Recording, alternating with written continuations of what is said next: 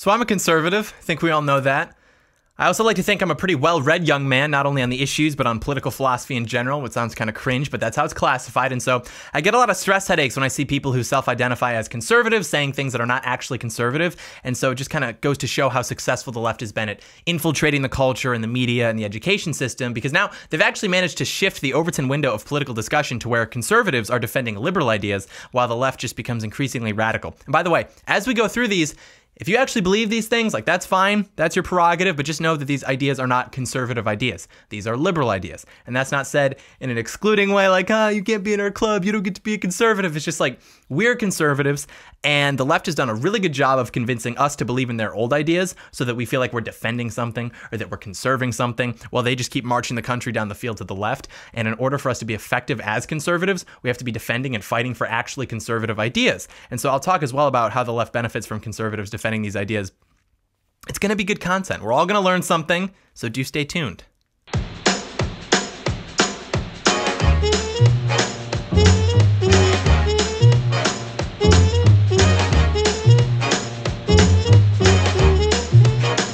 John Doyle in. Heck off, Commie.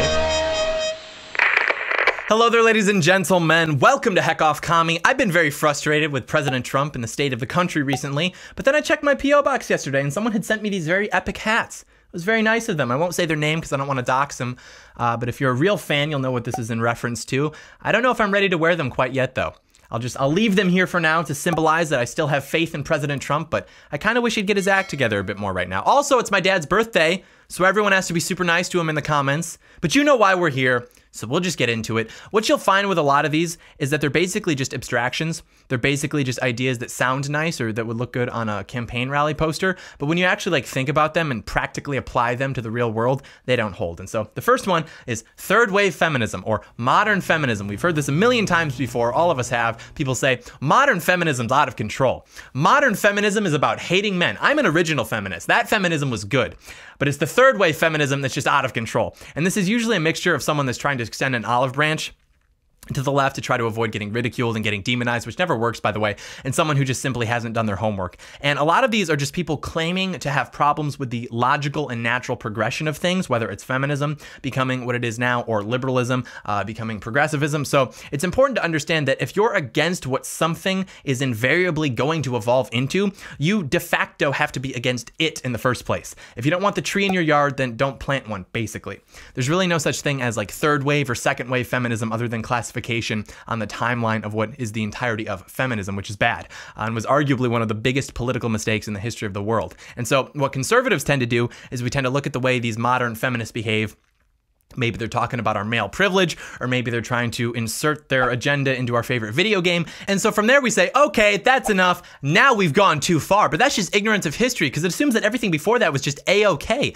And these movements do not simply disperse once they've achieved their original goals. It just doesn't happen. They form new goals. They evolve. They become more radicalized. They become businesses, etc. And feminism purports itself to be about equality, but what that means isn't just that they should be treated the same as men. It means that the outcomes must be equal. These are liberal ideas: equality of outcome, egalitarianism. Those are liberal ideas. Feminism also denies the intuitive nature of men and women. That's blank slate theory taken to its logical conclusion. That's John Locke. That's liberalism. There's nothing conservative about feminism. It seeks to self-propagate into increasingly radical and progressive causes while championing itself as this like moral movement. But really, what new insight did it even bring to the table? That women are equal to men in dignity and intrinsic value? Christ did that, not feminism. It's been affirmed by Christian thinkers for centuries, long before 14-year-old girls were getting shirts in the mail from Amazon.com that say, feminism, the radical notion that women are people.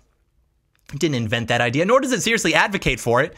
Feminism fundamentally believes that women are completely equal and identical to men in every way except for arbitrary physical differences, and because of this, any discrepancy between the two can be explained by male oppression and patriarchy. That's why if you read into the history of feminism, you'll find things like Elizabeth Stanton, one of the godmothers of feminism, saying that the Bible and the church have been the greatest stumbling blocks in the way of women's emancipation. You'll find Simone de Beauvoir, another pioneering feminist, and by the way, she's also the reason that we have gender theory now, so that's pretty epic. Thanks thanks a lot for that. But she did an interview with Betty Friedan, another pioneering feminist who wrote The Feminine Mystique, which, by the way, has been widely criticized and debunked. But anyway, Simone de Beauvoir said she doesn't believe that any woman should have the choice to stay at home. No woman should be authorized to stay at home to bring up her children. Society should be totally different. Women should not have that choice precisely because if there is such a choice, too many women will make that one. It is a way of forcing women in a certain direction. And she said that because feminism was never about liberating women. It can't be about that, because if you give women the choice, they tend to embrace their feminine nature. But if you indoctrinate women from birth and you socially engineer them to fulfill your agenda, it produces a totally different outcome, which is what we're seeing happen now. Feminism, it's rooted in Marxist and Freudian theory. Like, it frames wives as dependent on their husbands, which classifies the family as a power struggle. So it's not men and women working together for their families, but rather men versus women for their own self-interests. These women push for no-fault divorce. They wrote that women would have to be brave enough to leave their husbands and their children. They ushered in the sexual revolution and its consequences, which has been a disaster for the human race. That's the Freudian theory. They believed that the female sexuality was being repressed as a form of warfare against them, and if they could just liberate themselves and be sexually free, they'd finally have achieved autonomy. Oh, and by the way, as all of this happened, the levels of happiness in women have declined both absolutely and relative to men, so that didn't exactly go as planned. And then we've also got a collapsed family structure, record levels of out-of-wedlock births, everyone's depressed and feels lonely. We've slaughtered like 50 million children, which really, that's the grand irony of this whole project of feminism. This whole project, which purports itself to be about advancing the value of women as human beings, when feminists are the only people in the country who deny the personhood of women by slaughtering them in the womb. And ironically, the modern backbone of feminism is the ability to liberate themselves from the defining characteristic of their womanhood, which is the ability to become pregnant and to give birth. The crown jewel of feminism is abortion, the ability to kill children. That tells you everything that you need to know about feminism, because you can't socially engineer the female body to stop getting pregnant, but you can enable them to kill the child. It's absolutely disgusting. And on top of all of that, this idea that women could never really be women until they could go spend 45 hours a week at a cubicle away from their children, or perhaps even avoid having children just to dedicate more time to the cubicle. It's like, is that what being a woman is? I'm insulted on behalf of all the great women that I know just at the prospect of that. Also, there's no such thing as women's rights. Like, rights are just rights. And if you have rights that are specifically afforded to a particular group, then those are just legal privileges. And on that note, women are the most socially and legally privileged creatures on the face of this planet. Feminism is cancer, and we shouldn't be waiting until stage 3 to start chemo, basically. So moving on, we've got, liberalism's okay, but leftism is not. My problem is with leftists, but I like classical liberalism. The problem isn't liberalism, it's progressivism. All this, stuff. Same thing with feminism. Like, it fails to recognize that these are the natural evolutionary cycles of these ideas. Liberalism's not okay. Classical liberalism is not okay. It's still liberalism. Liberalism is the reason the country's in the state that it's in. Liberalism is the reason that the left is becoming more radically left and the right is becoming more liberal. Liberalism failed. And it's not because we didn't execute it properly. It's because we did execute it properly. It's self-destructive. Liberalism sought to do away with the traditional aristocracy to bring about greater equality.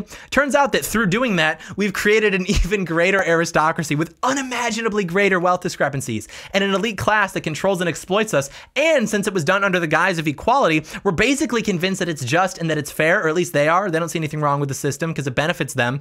Liberalism also sought to create a multicultural society of different beliefs while expanding liberty. But as it would turn out, you can't have a society with huge income inequality, no unifying principle except that there is to be no unifying principle, and manage to preserve the stability in that society necessary to maintain liberty. The government that we have now would be a historical tyrant's wet dream. Like, yes, sir, turns out that all it takes to distract the people from the collapse of their society and the expansion of government as a result is mass market consumerism, World War II nostalgia, and fireworks. God bless America. It's like, you don't even need martial law right off the bat. You just get your population to be fat, depressed, weak, addicted, godless, hedonistic degenerates, all in the name of freedom or whatever. And then when everything goes up in flames, they'll just be begging you to take their rights away for that security. The point of all this being that conservatives need to stop conserving liberal ideas for the left. We've been doing that for about 70 years now. Meanwhile, the left has been full sprint towards the left side of the spectrum. We need to stop ceding ground and actually, become conservative again. Liberal ideas lead to progressivism, socialism, cultural Marxism, etc. And a classical liberal will tell you that in order to achieve the actualization of selfhood, an individual must be totally free. So we run that experiment. Then it turns out that that causes rampant inequality. So then later liberals who became progressives thought that that level of inequality would prevent people from actualizing selfhood. So they must now move towards a form of economic equality, etc. You could even do that with the harm principle. Remember that one, John Stuart Mill? Libertarians will like this one. Most of you probably Well, because I'd estimate that you don't know the whole context. So the harm principle basically says that an individual can do whatever they want and they should only be stopped if they're going to harm someone else. And people take this and they assume that it's talking about limiting government. But if you actually read On Liberty, he opens that book by talking about how in England, the weight of the public opinion is actually more influential than the law. And what's the problem with that? Well, one day that public opinion, which is telling me I can't do this or I can't do this, well, one day in a democratic society, that public opinion could become the law. And so the only way to combat this was to reduce the effects of public opinion by waging a war on tradition and on the customs of a society. And so fast forward to now, we live in exactly that society. And that's the harm principle in full effect, because while you can be fired for having a harmful opinion or even fined for saying the wrong thing, you can tear down statues that represent our history, since at least that isn't directly doing harm to an individual. Turns out, when you simultaneously create a multicultural society with no unification and collapse the family structure, it leads to this sort of tribalism between groups, which is encouraged by our politicians to consolidate power. And then, since you've created a multifaceted power struggle, any wrongdoing can be considered to be harmful towards a particular group, thereby violating the harm principle and resulting in you facing social and even legal consequences. And by the way, the solution moving forward isn't to try and get back to like square one of liberalism. We tend to look at how America used to be and we see its perpetual decline and we're wondering like, where did we go wrong here? Here's the kicker. That society was already in place. The social fabric, the institutions, it was preserved and passed down for generations. And then it took a couple generations of liberalism to erode it to its near collapse, which is where we are now.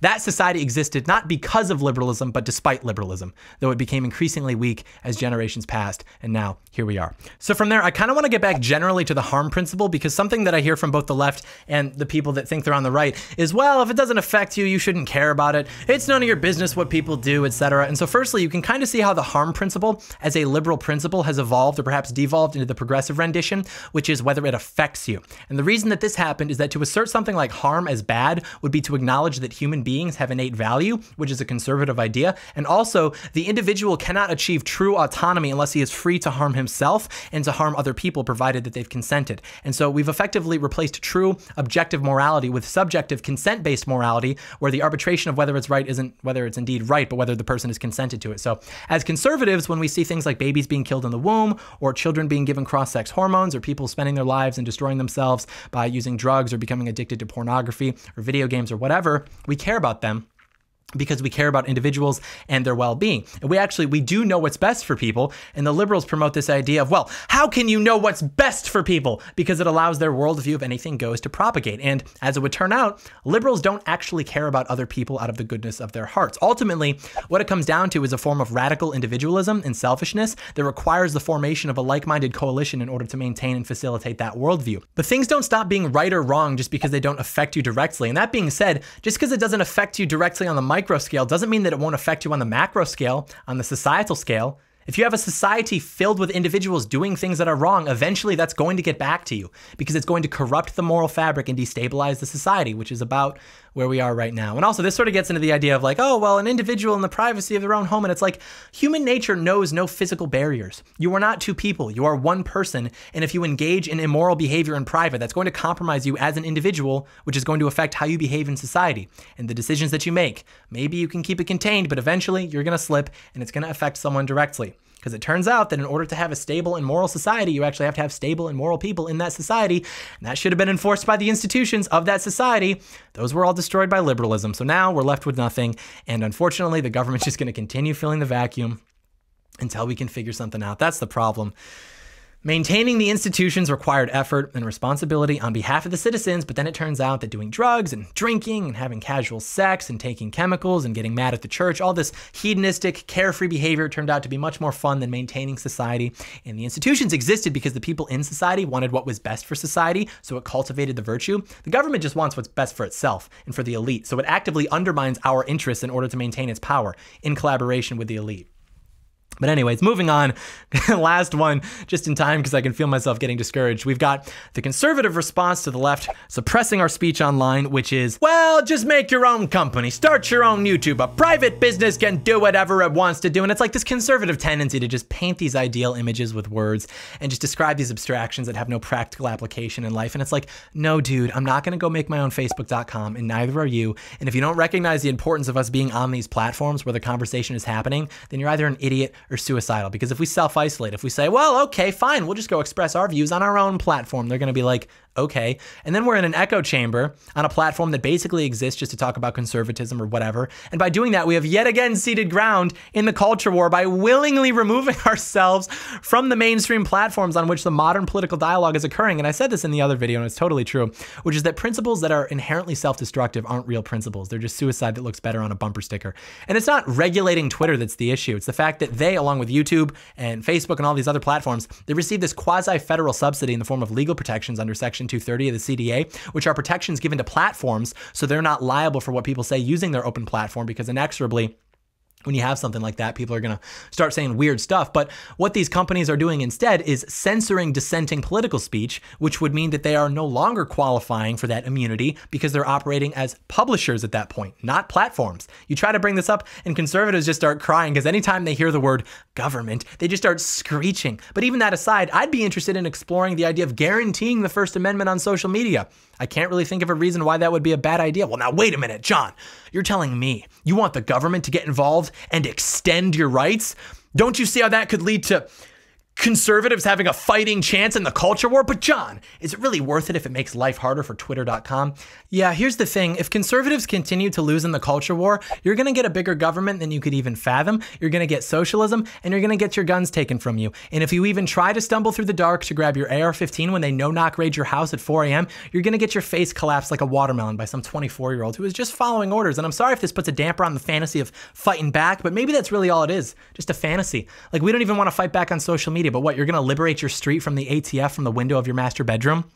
The point is that these companies have become extraordinarily powerful. These companies are the new public square. And we're not talking about the government coming in and enforcing the First Amendment in a workplace environment. Please resist the temptation to screech about the slippery slope. We are simply talking about online platforms remaining free and open for everyone to be heard. And if that violates Google's right to become a privatized Orwellian Ministry of Truth, I'm honestly not going to lose a ton of sleep over it, because here's the thing. Google's not going to lose sleep over you. These companies are hostile towards us and our beliefs. They censor us because they want their worldview to be purported to be the only correct and dominant worldview, and you will never take them down. You will never start your own company. Your options are basically to let them continue to walk all over us and completely shut us down until no one has ever even heard a conservative idea before. And it's not like they're going to hear one at school or in the media. And as a society becomes more dependent on technology and more integrated with these platforms for communication and discussion, if our ideas do not have a seat at the table for that discussion, then we are going to lose. It's that simple. And when we lose, we will never hold power again. We will never be represented in government again. We will have to align ourselves with whatever is the predominant right-wing party, which will probably just be a more liberal Republican party. And once we lose, everything that you're afraid of the government doing to you is going to happen anyway. So we either use what little power and influence we still have in this country to maintain our front line on social media and on these platforms, whether that's by configuring the CDA, extending the First Amendment, etc., and we use that to push back in the modern political conversation, or we allow ourselves to be exiled by these overtly leftist companies, then we basically have no mainstream representation left and we will never win again. And these companies and the left, like, notice how all of a sudden they're these constitutional scholars. They're all for rights of the private business. You know why that is? It's because they know that they can crush you that way. If you refuse to bake a gay wedding cake, that's a problem. That's discrimination, even though it's this little cake shop. But these giant social media companies that have become the new public square, well, they're private businesses. Maybe you should just be less racist. I'm trying my best to hear alarms going off in my head at the prospect of being able to say what I want online without having it censored, but I hear absolutely nothing.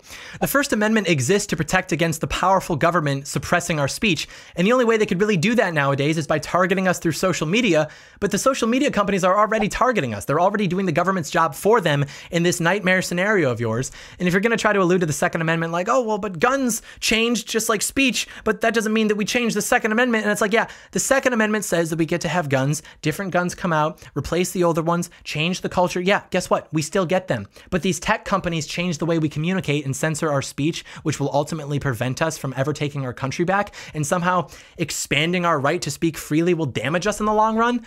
I don't get it. I'll go read an explanation of it on some neocon website titled something like The Conservative Case for Losing the Country. Being conservative means that you want to conserve society. So if your ideas facilitate the destruction of said society, they're not conservative. Hey guys, if you like this video, really quick, hit it with a thumbs up, hit it with a comment, hit it with a subscribe, hit it with a turn on notifications to get notified when future videos are posted. And if you even want to hit it with a share it with your friends, that'd be pretty epic. Disclaimer, there's no button for that. You would actually have to actively open a new tab or whatever form of communication you would like to employ, and then you would manually have to go about sharing it with your friends. And if you don't have friends, it's okay. you could share it with